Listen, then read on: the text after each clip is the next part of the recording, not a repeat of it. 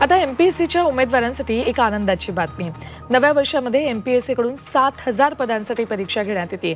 एमपीएससीने 2021 ला अखेरपर्यंत राज्याच्या विविध विभागांकडून रिक्त जागांची माहिती मागवली होती।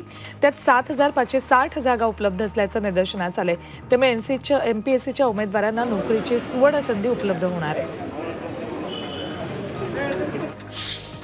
केंद्र सरकारने नव्या वर्षामध्ये जीएसटी आकारणीमध्ये काही बदल केलेले आहेत। स्विगी, झोमॅटो सारख्या ऑनलाईन खाद्यपदार्थ विक्रेत्यांना 5% जीएसटी आकारण्यात येणार आहे। ही जीएसटी रक्कम सरकारच्या तिजोरीत जमा करणे अनिवार्य आहे। तसंच ओला, उबर सारख्या टॅक्सी सेवा पुरवठादारांनाही 5% जीएसटी बंधनकारक असेल।